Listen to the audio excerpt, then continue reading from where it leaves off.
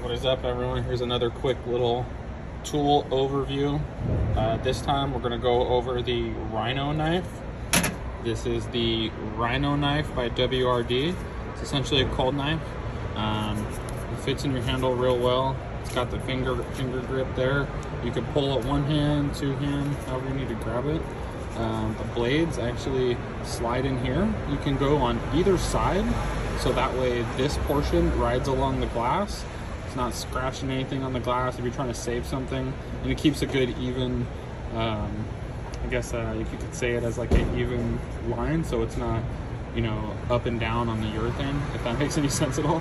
It's got the magnets in there, so it does hold the blades in really well, and it's a good little tool. I like that it's plastic, not metal, because when you're coming around the corners on the bottom of a fender or something, you're way less likely to scratch than you are if you have a, you know, the other cable knife style when you're coming around a corner and, you know, there's just those fenders that are tight, and it's not necessarily the blade that's scratching, it's the tool itself.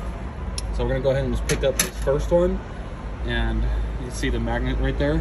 This is the short blade. So I believe this is the 1/2 inch, I believe it is. And the bottoms are actually notched, so that way it will go in really deep in there. Let's see if we can just slip it in there. So that's all the way in, and you can see the depth right there. And if you put it up onto a windshield, let's go like this. Say we are going to be going around. That's where it cuts. You have that. You can ride it along here. Like I said, it's not going to scratch. You have a good angle there still. And again, it's going to go both sides. So, sorry for this crazy video here. You can go either side. It will slip in there. Then again, we have the middle blade. I believe this is the 3/4. Same thing. These are actually Ultravis blades, so they're good blades. Everyone uses them all the time. It's got that notch on the bottom. And then we have the, I believe, the 1.25 inch. Again, with the notch on the bottom, all by Ultravis. These are all the Rhino Knife blades. And not to say that the other blades don't fit.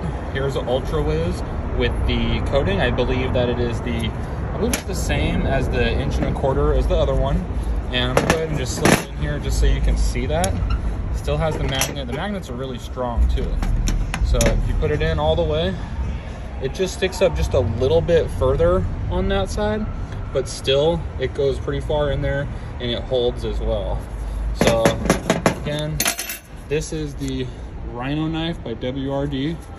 The part number is a RKS. And yeah, let me know if you're looking into this. It's a great tool to have in your arsenal.